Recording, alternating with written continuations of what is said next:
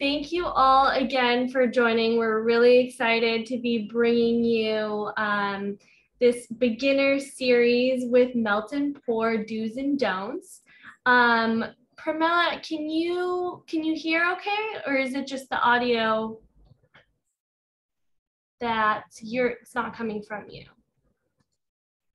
Let me see if I can help with that. Okay. If anyone else has audio issues or can't hear, feel free to drop it in the chat and I can help navigate. I will be your co-host. My name is Jessica. It's so nice to meet all of you. Terry Bartlett is our amazing presenter. She specializes in melt and pour soap.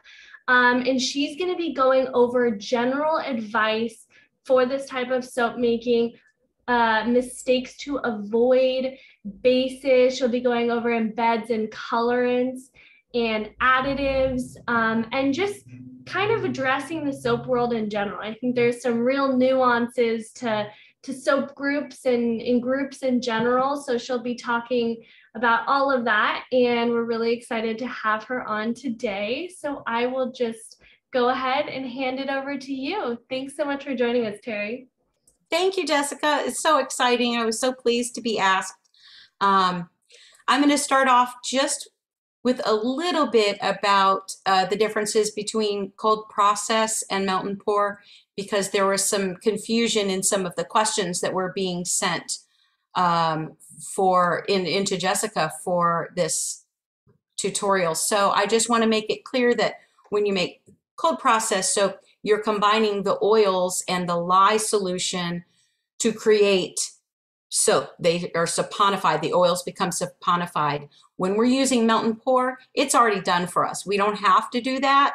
And the only reason I'm bringing that up is because there's a lot of discussion about adding things into our soap, into melt and pour. And you can add small amounts of things, but if you're not careful, you can destroy that saponification of those oils, and then it's no longer soap, or it doesn't set up properly, or it's bad for your skin, or a variety of things can happen. So I wanted to just let you know that that's one of the main differences, and really the only one we need to talk about here. I'm going to talk a little bit about starting out, because that's what we were talking about with this live is getting started and some of the do's and don'ts. And one of my biggest do's is to learn as much as you can. And I mean, to me, it was fun learning when I started out and got the hair just to, oh, I want to make some soap for myself. For my skin is very sensitive, and I didn't like what I was using, and it was causing me all kinds of problems.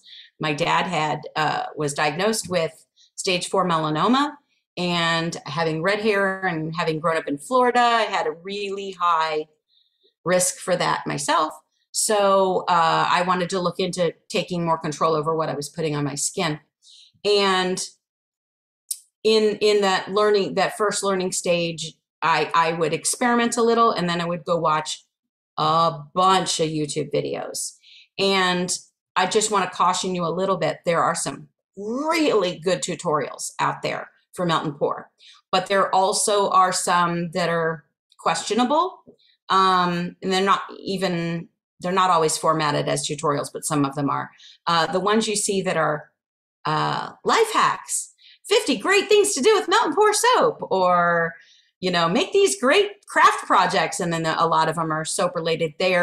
Please don't watch those, or watch them and look at that and say tell yourself most of these are what not to do, because you'll see some where people add aloe plants, which is really bad. You can't add plants. And I'll touch on that a little bit later, additives, because I don't want to get into a big controversy about it. But the one of them I saw, they put an aloe plant in the blender with the spines and everything. And I can just imagine using that very scratchy, rotten soap. I wouldn't want to. So take care where you learn. Pinterest has some beautiful, beautiful soaps, and a lot of them are not achievable without causing harm, or they just won't last the way the picture looks. You'll see it look beautiful with floral petals and pretty stuff in it. And then a week later, it's rotten and gross. And we'll talk a little more about that later too. But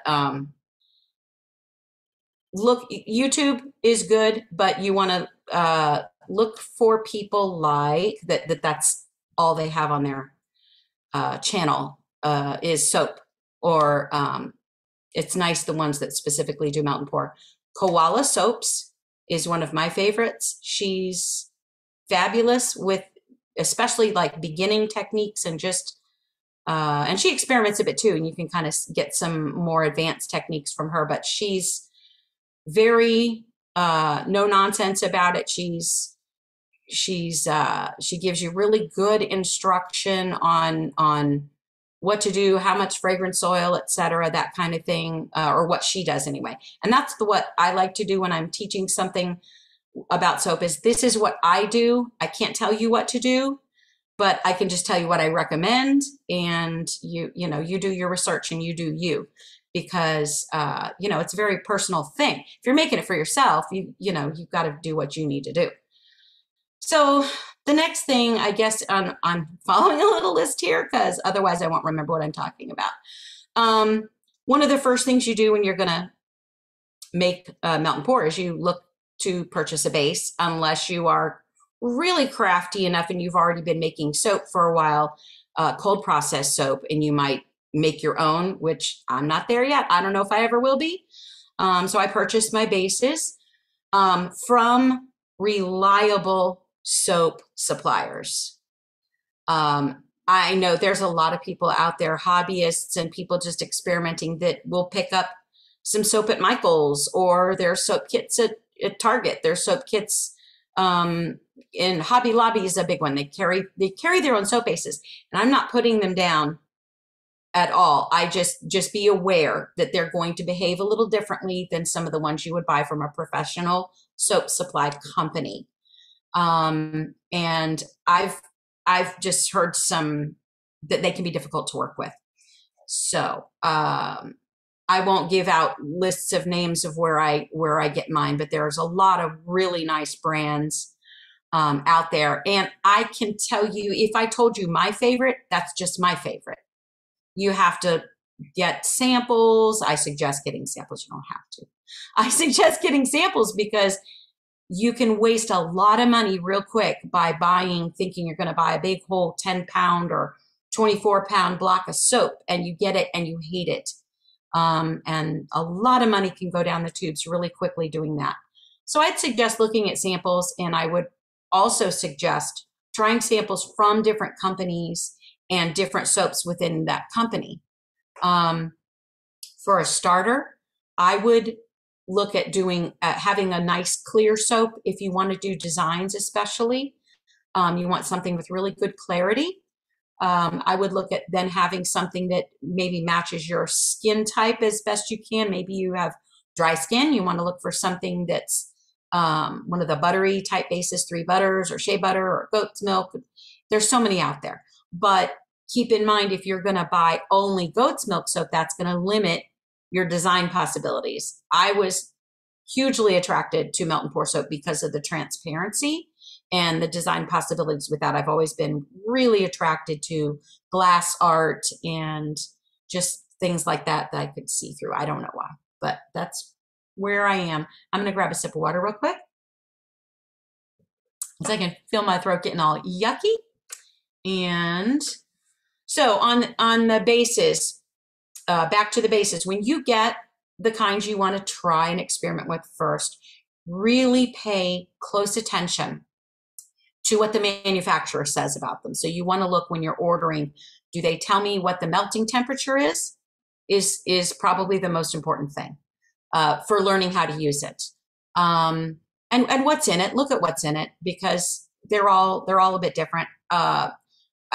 In addition to having a nice clear soap and maybe something more luxurious, I'd also recommend maybe looking at trying one of the detergent-free soaps, because there's a lot of beautiful detergent-free soaps out there.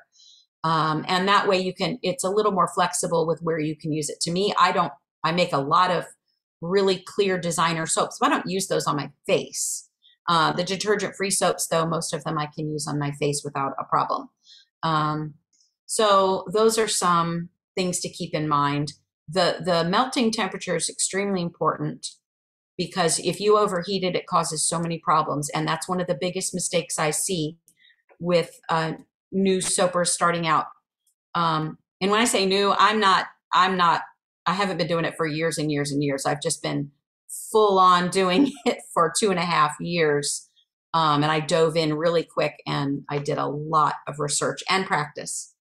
But I see new people coming into the soap groups I'm in and asking questions. And a lot of times the problems that they're having with their soap sweating, or their embeds melting, or it not lathering properly, a lot of that is because they've overheated the soap.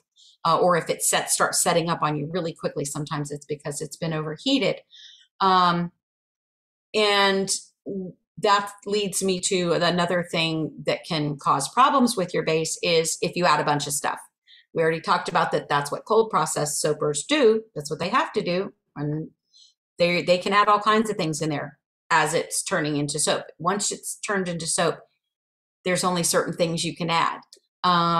If you add a bunch of oil, your soap isn't going to set up properly, or you will lose the lather. And lather's a whole other subject. There's a variety of things that can affect it, a huge variety. Your water, what type of water you have, hard water or soft water, and that's out of the maker's control. If I make a soap and you buy the soap from me, I don't know if you have hard water or soft water, but hard water makes it more difficult for it to lather. Cold water makes it more difficult for it to lather. I always suggest having warm water when you're washing your hands. That's usually the only place I see people having cold water, maybe, unless you take cold showers. That's on you. But salt can affect the lather. It doesn't mean you can't make a salt bar with soap. You can, and it can lather, but you just have to be careful about it.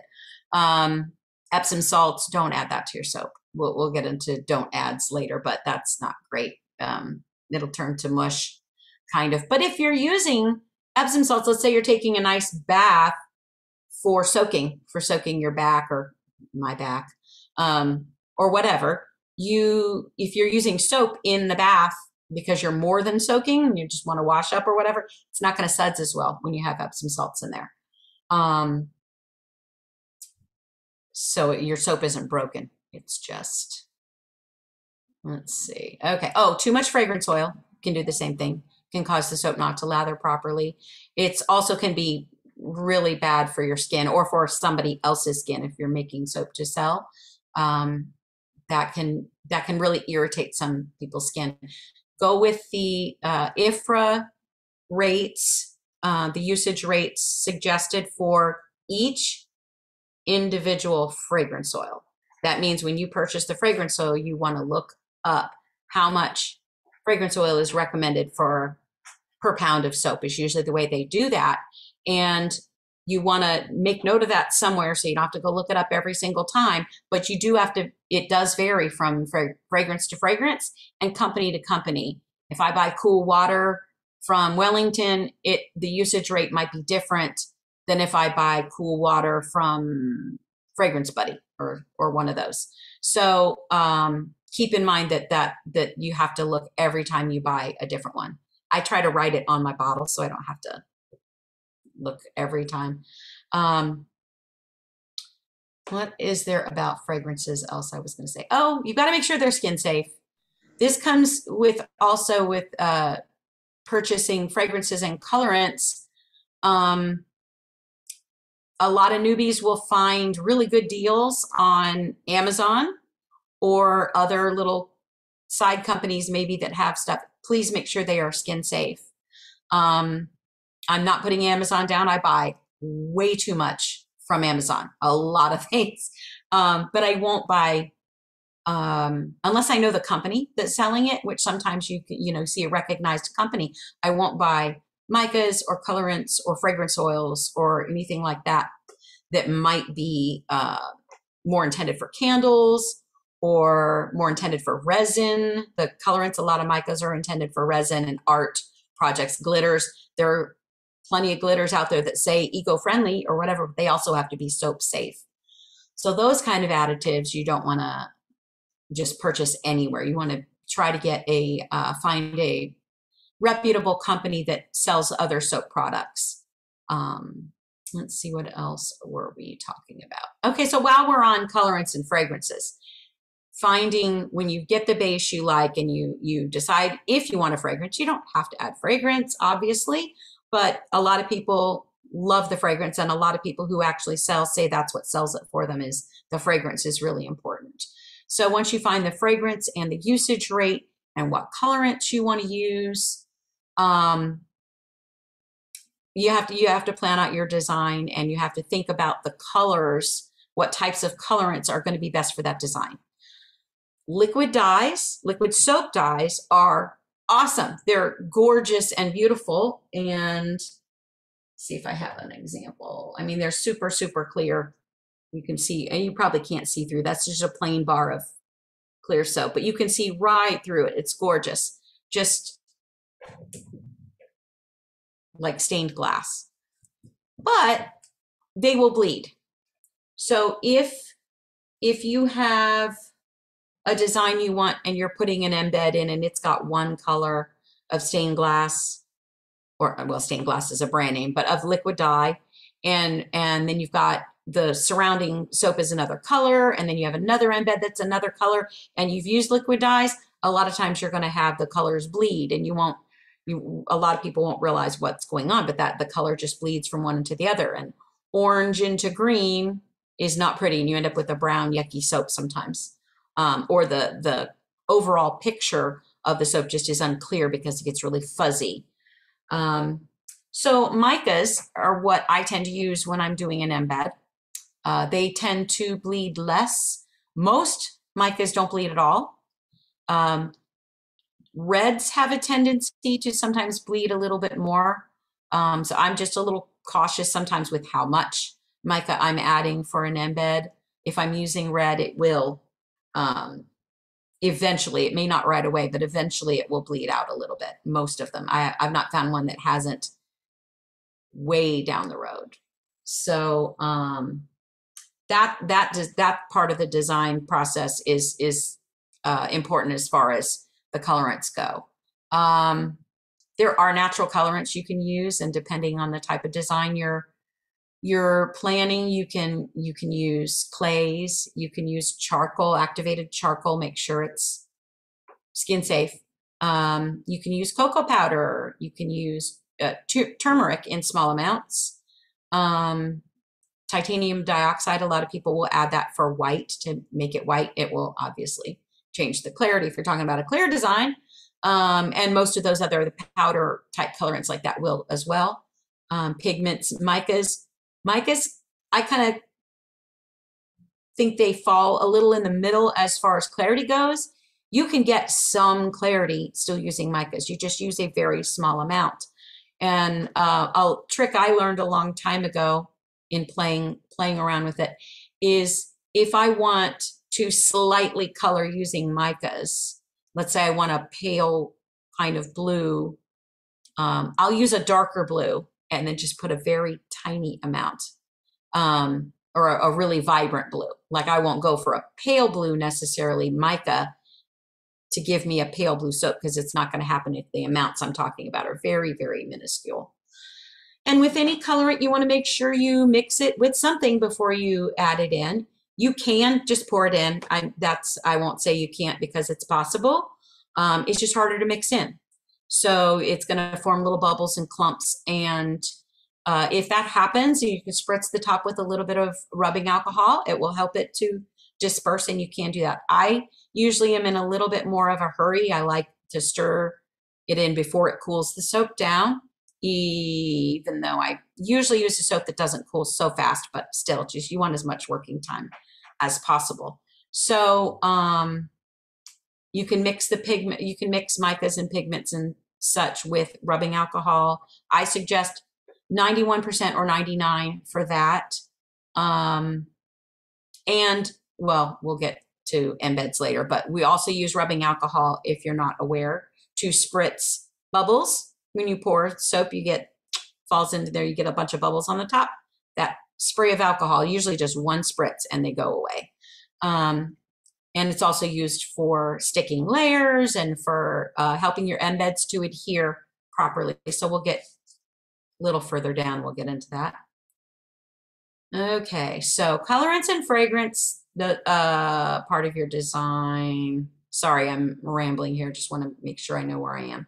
Vanillin, there we go. I knew there was another thing I was leaving out with fragrance. Any fragrance with vanillin in it is going to brown your soap or turn it a color, usually kind of a brown or a yellowish.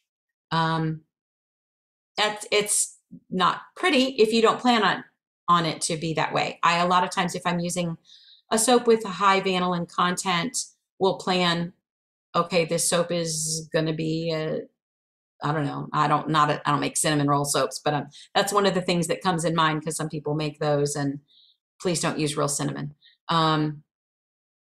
But a brown color isn't going to hurt anything if you're doing a gingerbread soap or something that it won't affect the design. There are vanilla stabilizers that you can use. Sorry, there's a little bug in here. Look up what's in them if you can. A lot of times companies just call it fragrance. There's other stuff in there, but they can just call it fragrance because it becomes part of the fragrance when you mix it. And legally, they don't have to tell you what's in it if it's a fragrance.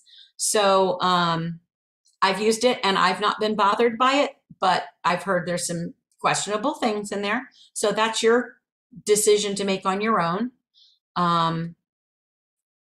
If you're not sure about the vanilla or vanillin content, look at the manufacturer's website.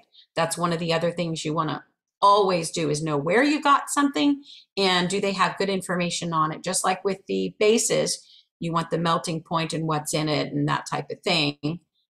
With the fragrance oils, that will tell you how much you can use, how much vanillin is in it. And typically, really low amounts of vanillin, it's going to be a very long time before you ever see any color change. But I mean like less than 1%, like 0.5%, but it can still turn your soap. And some schools of thought say that it will always eventually turn your soap. It may be 3 years down the road if you have something sitting on your shelf that long, but the higher the vanillin content, usually the faster that will appear. And it's very disappointing if you've planned it to be a beautiful daytime scene or something, and you've got this beautiful blue sky, and then you add the fragrance oil in and you go to pour it, and the next day it's awful brown. That's heartbreaking because usually that type of soap is a lot of work. So the other thing about fragrance oil in any kind of soap, but melt and pour particularly, is you want to look at the flash point of the fragrance oil, which just means you don't want to add the fragrance oil at that temperature or higher. It's not going to catch anything on fire. The word flash point used to freak me out.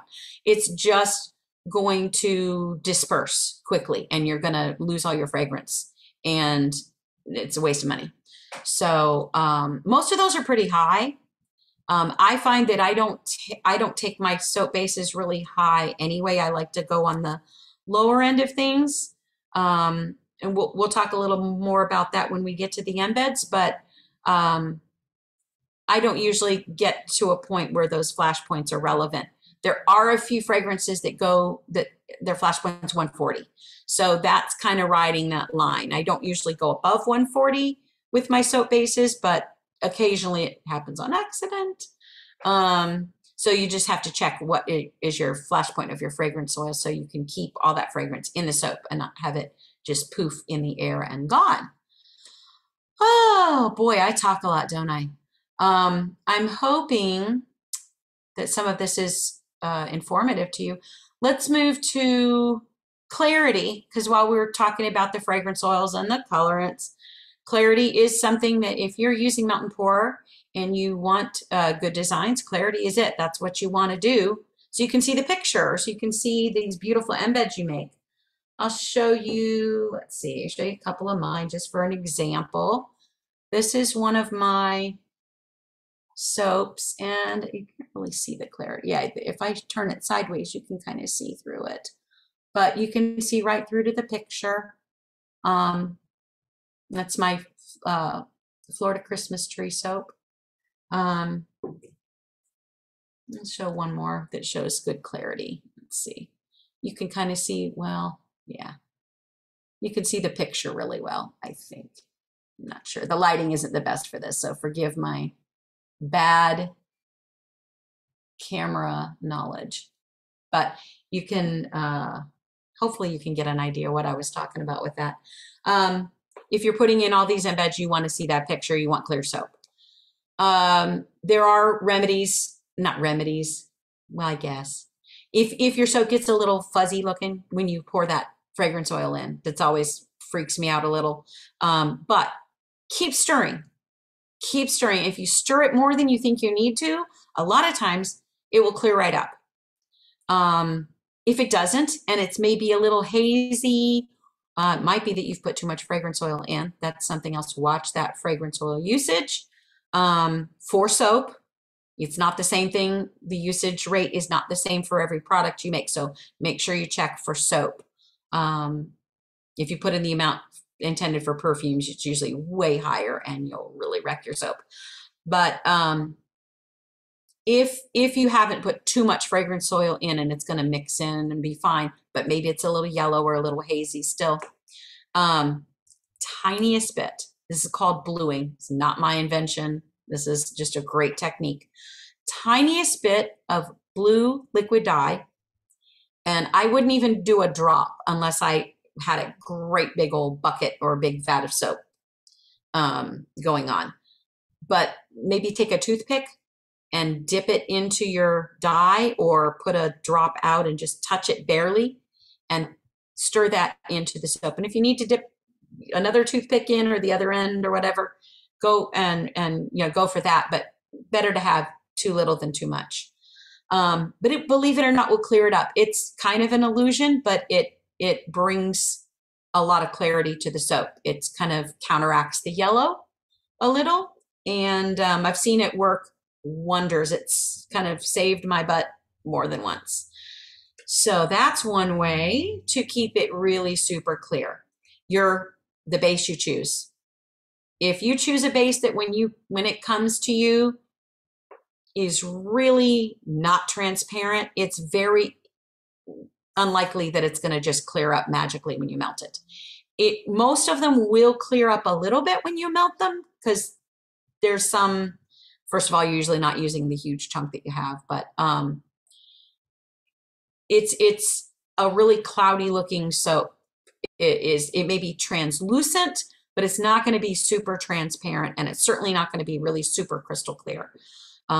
Look around. I don't want to throw out brands I use or whatever, but look around and look at the clarity level. A lot of the companies will say how clear it is or give it some type of rating.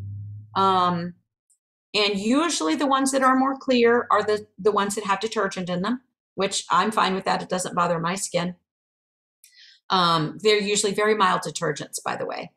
But some of the stuff that is put into the soap to clear it up make it not detergent free. So there's that.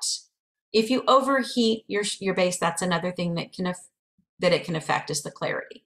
I already mentioned that it will make it dew up, that it might not set up properly, or might set up too fast on you and dry out. But it will also affect the clarity and make your soaps a little fuzzy looking. And another thing that will do the overheating is melt your embeds. So this leads me to the embed discussion. Hopefully, I can give you some information here that will help you. That's a huge subject. I do plan to start a YouTube channel with tutorials and, actually show me making something instead of sitting at my piano with all my mess behind me. But the embeds, I mean, I could just do tutorial after tutorial after tutorial on embeds and embed types. So I'm just going to touch on them a little bit. Where I already mentioned, don't use the liquid soap colorants in them unless you want them to bleed. Sometimes you do. This one doesn't have liquid colorant, but I wouldn't mind if this one bled a little bit because I did a variegated look. So if that purple starts bleeding into the lighter purple, starts bleeding into the white, I'm not going to mind that so much because that's the intended look of it. But most soaps, you're not wanting it to bleed. So using micas, especially from a good source. What kind of embeds? How do you make it? Somebody just asked a while back, like, how do you make embeds? That's such a big basket of material. You can use molds. There's all types of molds for embeds. Silicone molds. I really recommend silicone molds. Nothing against plastic molds. People have been using them for many years, and I've even used them for a few things. They're just harder to get out and harder to manipulate to me. So I prefer the silicone molds. If you're looking for, sometimes an embed that you're looking to put in a soap might come in a mold that's bigger than it's going to fit in your shape that you're doing, unless you're doing a big loaf, or you know, if you're doing like a small circle or an oval or something and you find those embeds are too big. I recommend looking at embeds, I'm sorry, not embeds, molds for fondant. They are hard to use, but once you get the hang of it, it's really not that bad. They make really teeny tiny embeds, and I probably will do a tutorial on how to do that, but I find many more tools for fondant, like, you know, the cake icing that's really thick, and people cover their cakes with it, and then they cut shapes with their icing and decorate the cakes. Look it up if you haven't seen them. Look up the YouTube, whatever YouTube channel person makes great cakes. I don't know because I don't watch that. But there's some beautiful cakes out there with gorgeous decoration that's not being piped from a frosting bag, just like little shapes that they press the sugary kind of fondant in there, and they get these gorgeous shapes. Well, those will also cut soap if you set everything up properly. Really, really thin cutters, the cutters that use really thin sheets of soap, as thin as you can possibly make them, pretty much. And you let that set up, and then you can take the fondant cutter or a very small cookie cutter. You can find those. I like the metal ones that are cookie cutters just because they're a thinner blade, sort of, and they don't mush out a bunch of soap as you're pressing it in. But I've done so many soaps using little tiny fondant cutters, and you think, oh wow, that's going to take hours. It really doesn't take that long because you're plunging a bunch of them. You're not doing it when it's wet, waiting for it to set up like you are with the fondant molds, where you pour it and you do have to wait. So if you're going to use fondant molds, if you're making a lot of them, buy a lot of molds. Let's see if I have some examples here. The little leaves in this guy, the little leaves are a fondant mold, and the tree is also a fondant mold. Very difficult to work with, but once you get the hang of it, it's not so bad. There's some tricks I'll teach you when I do a tutorial. See if I have a cutter mold. Well, I wasn't smart enough to bring my cutter molds or my cutter soaps with little cutters, but yeah, there's a little one in here. So my sun in the sunset, it's just a half circle, which isn't too difficult to find, but I just poured a thin layer of gold, and then I take a circle cutter and I cut it in half, and that's just the way I make my suns. The leaves in the palm tree, the leaves are an actual little leaf fondant mold, very small. I just cut them in half, and it gives me the shape I want for the palm tree. So that's another thing I wanted to touch on with embeds is please think outside the box. This is your time to get creative. I'd much prefer to see people getting creative with ways to make embeds than in like adding a bunch of stuff to soap that isn't going to necessarily do it any good and might cause someone harm in the long run. Is this guy, I don't know if you can see this very well because of the lighting. There's a tree in the background there, and that's the same tree I use in my fall soap. This was my Halloween, my little spooky graveyard. But the reason I'm showing you is the little ghosts. I don't know if you can see the little ghosties. That was just pouring really thin sheets of soap, and I tore a little square, like a little mini hanky, and just took my gloved little finger and just put it right on there and shaped it the way I wanted to, plopped it in the soap. So when I say plop it in the soap, when you're talking about embeds, you got to know what's the temperature, what is it going to do to that embed when you plunge it in there. And it, you know, because that's such a thin piece of soap. If you have it too hot, it's going to be gone. It's going to just disappear and cloud your soap up because it will all melt.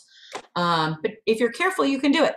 I will usually spritz my embeds with alcohol before I put them in. Not only will it help it adhere in the soap, but it also will give it a little bit of a layer of coolant, and it won't be as hot when you're, you know, popping it in. But I also pay really close attention to how hot I'm pouring.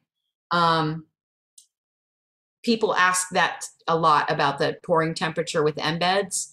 And I can't give you an exact number because every soap is different where that melting point is. But I can say this, when I'm doing embeds and when I'm doing layers and when I'm doing swirls, I tend to ride around that melting point. If here's my melting point, I want it to adhere.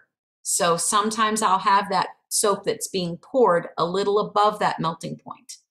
And you don't want to go too far because then it's gone. But if you just a tiniest bit above that melting point and you spritz with alcohol and you spritz your embed with alcohol, and it can work.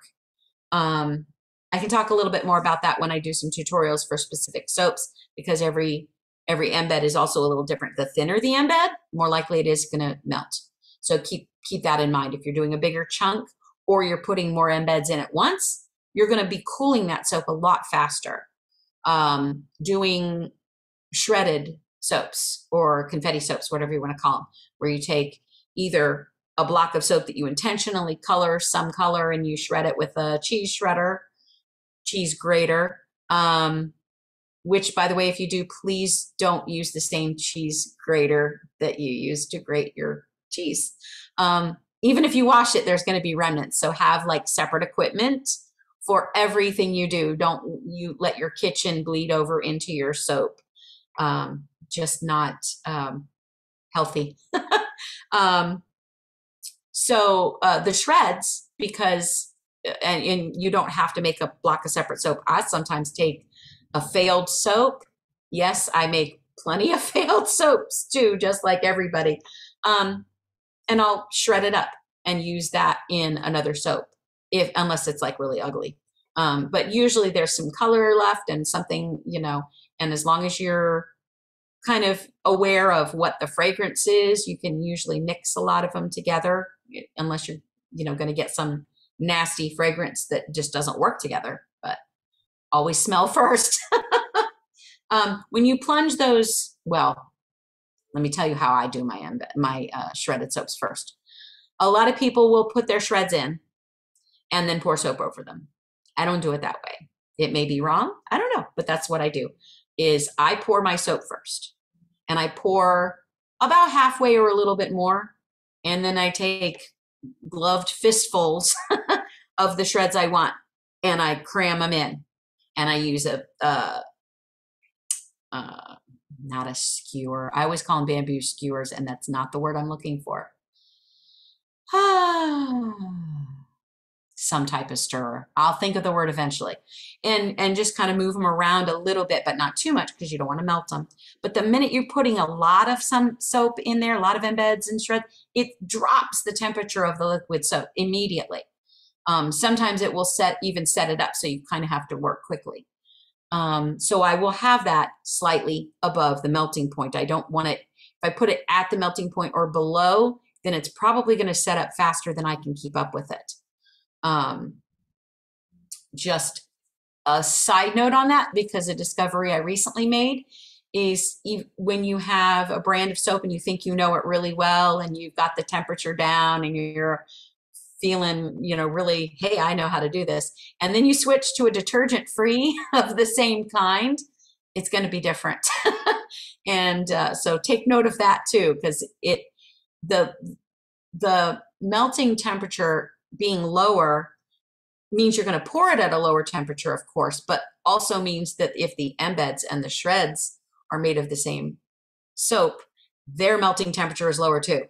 So just be aware and be mindful of that. Or if you're mixing, and yes, you can mix detergent free and regular or premium or supreme or whatever the company calls it, you can blend those. I have used shreds from one type of soap and a base from another and put them together.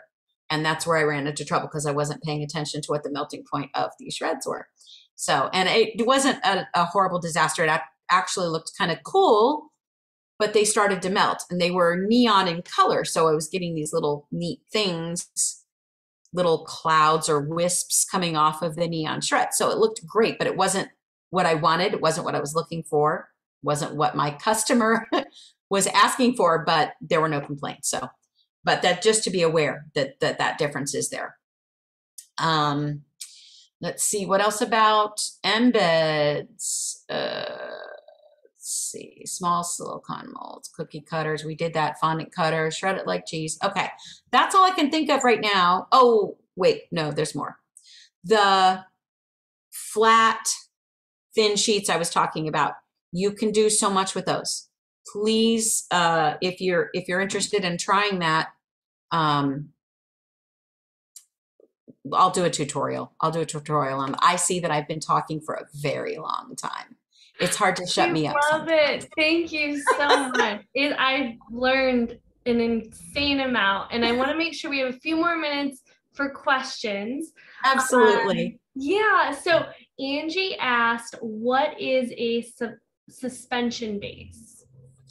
Okay, a suspension base is made, and I forget what they add. There's an additive in the soap, and it's not harmful, but it creates, I don't even know what they call it, like almost like a network. You don't see it, you won't feel it in the soap. It's really usually nice on the skin.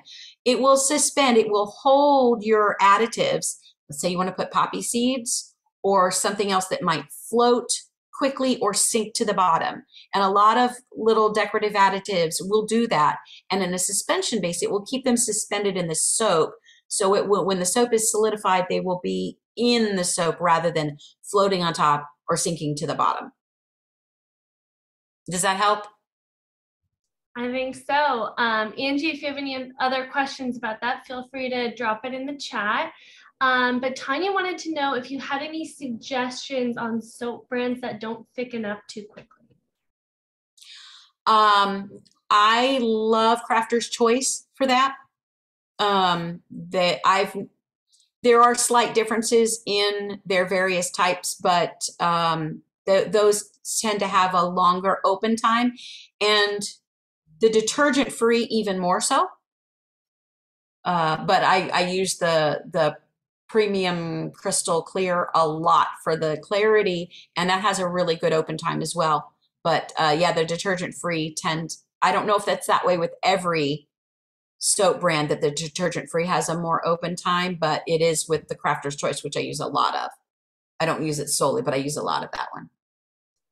Perfect. And Precious wants to know if she can use candle modes for soap molds if she cleans it well and avoids any sort of cross-contamination. I don't know. I can't imagine why not if it's cleaned. I mean, the biggest danger I would see with that, are they made of silicone? She did not specify.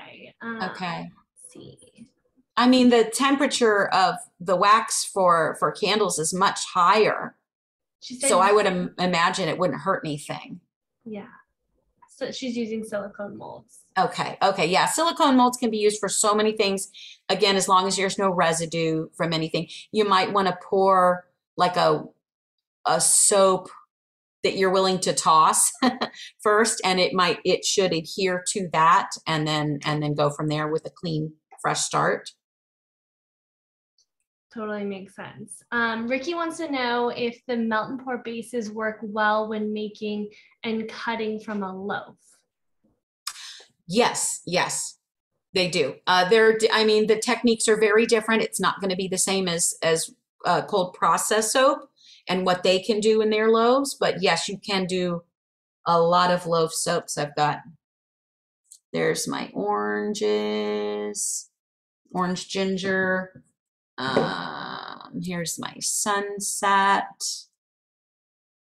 That's all done with a loaf. There's a lot of, what else is a loaf? Let's see. Oh, here's one of my favorites. Oh, I'm going to show you a little trick real quick. Here's my winter wonderland. Watch this. This is fun for photos and for demos. You just spritz it with a little alcohol and it just pops. Makes it all pretty clear. Yeah, that was in a loaf too. Yeah. Gorgeous. Wow. Thanks.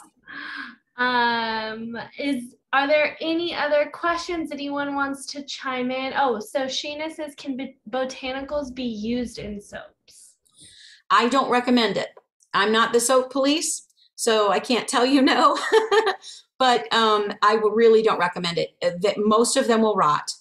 There are things that I know to be safe, and I have used, and I had a list somewhere here. Calendula petals are the only one that I know of that tends to. There are some people who use cornflower petals. That's controversial. Some have had good luck, some have not. You can use oats if they are rolled oats or steel cut, not quick oats or instant. Those will rot. You can use colloidal oatmeal. You can use coffee grounds. If they're dried, you don't want to use, if they're still wet from, yeah, that's not good.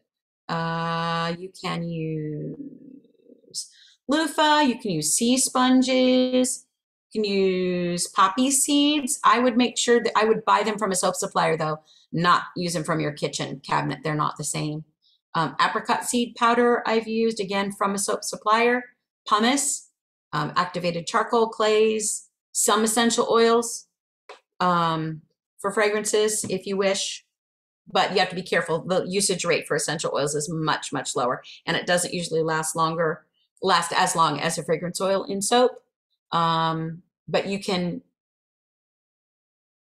anchor it with clay. Clay will anchor essential oils a little better in your soaps. I hope that answered that. Yes. I went off on some long. Thank you. No, that's perfect. Well, Terry, we just want to thank you again for your time today. It was so wonderful having you and hearing all that you had to offer to all of these amazing makers. I just love the community of soap makers, candle makers. Everyone is just so amazing. So thank you all for joining as well. We will be doing a ton more live, so keep an eye out for more announcements. I will also be announcing the winner shortly after this live, so keep an eye on your emails. Thank you all so much for joining. Thank you. Thanks so much, everybody. Bye. Bye.